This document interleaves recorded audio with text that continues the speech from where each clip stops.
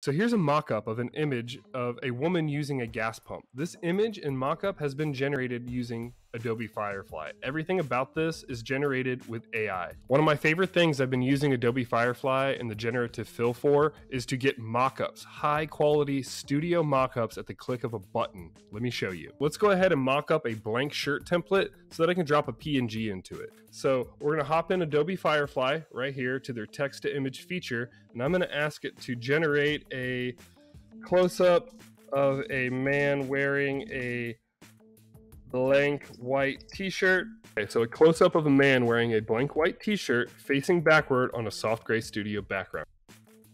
So now Firefly has just generated a man wearing a blank white t-shirt that I can now download and drop my PNG into.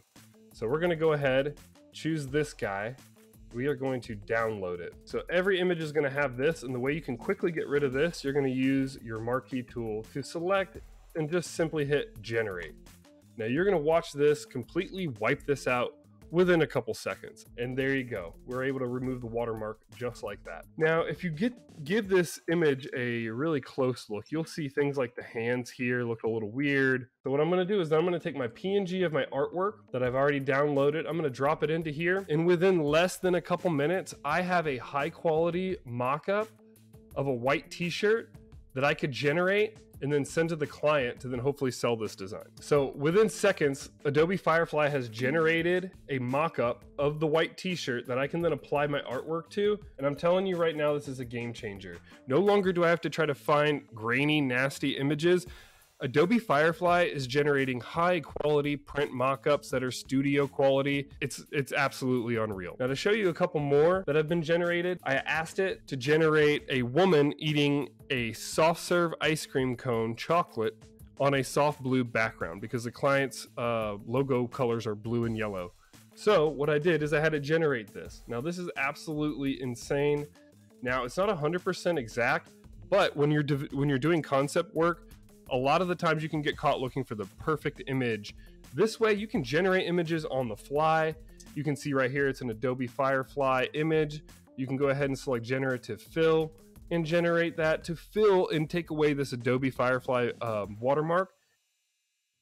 And boom, just like that, we have removed that watermark for the Adobe Firefly image, and we are ready to go ahead and place our graphics onto. And now you have a high quality mock-up image that's ready to go. You can put text, your design, whatever you're looking for. Here, we have an image that has been completely generated using Adobe Firefly. The prompt went something like an astronaut standing in a blank room, a blank white room, so that I had a blank canvas to go with, and the astronaut could be the focal subject. One of the really cool things about the generative fill is it puts it on a non-destructive layer that you can then remove. Now, I'm removing everything that I've added to show you what the base image looks like, and there we go. I wanted this planet to be Earth, so I made a selection around this planet using the circle marquee tool. I asked it to make it planet Earth, and it went ahead and generated something that looks a lot like Earth. It's very impressive what this can do. Plants on the walls. I even added a daily calendar with a trash can full of beer, a portal. I even put in a looks like an old school Mustang or something up here with a diagram of looks like space parts or something, a poster on the walls, obviously his workshop. So here's a mock-up of an image of a woman using a gas pump. This image and mock-up has been generated using Adobe Firefly. Everything about this is generated with AI. One thing you also need to know about Adobe Firefly is if you've never dealt with your scratch disk being filled, this is going to happen quite a bit while using Adobe Generative Fill. You're going to go ahead and go into Edit, Purge, All. And what this is going to do is this is going to clear up your scratch disk so that you can keep using Photoshop Beta. All right, hopefully that helps. All right, so within the same mock-up image, I needed this touchscreen to be a bit bigger. So all I had to do is make a selection of where I wanted that touchscreen to be. Using my pen tool, I'm gonna make a selection, and then to make that selection an actual clipping path, I'm gonna go ahead and hit Command click on my working path, and that's gonna give me those marching ants. I can go ahead and hit Generative Fill and ask it to extend the blue screen, or whenever that generates, boom. Within a couple clicks, I have extended this blue screen and made it available for me to then make another selection and put in the artwork that I've designed for this gas pump. Now, what you can see here is how these hands look a little weird, right?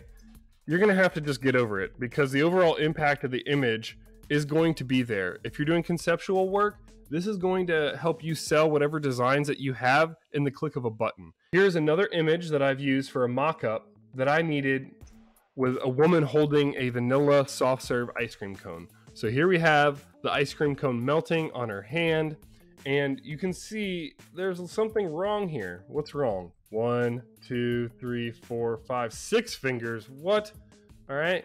So what would be a good finger to remove? I can go ahead. I'm going to hit my quick lasso tool. I am going to go ahead and remove this finger by simply hitting generative fill and just hit generate, because it should fill it with that background yellow, that soft studio background. All right, so cool. Look at that. It didn't do it perfectly because we still have a little bit of something right here. Now you can do something like the clone stamp brush or any of the traditional tools, but this generative fill is just way too much fun, and it's just too easy. All right, so there you have it. Just like that, we have our own mock-up using Adobe Firefly. So if you want to see more videos like this and you're finding value, go ahead and smash that like and subscribe button. I'm going to be using AI tech and sharing current projects and how I'm using things like Adobe Firefly and the generative fill and Midjourney to solve custom creative solutions for local businesses here in my area of Jacksonville, Florida. All right, we're going to go ahead and shut it down.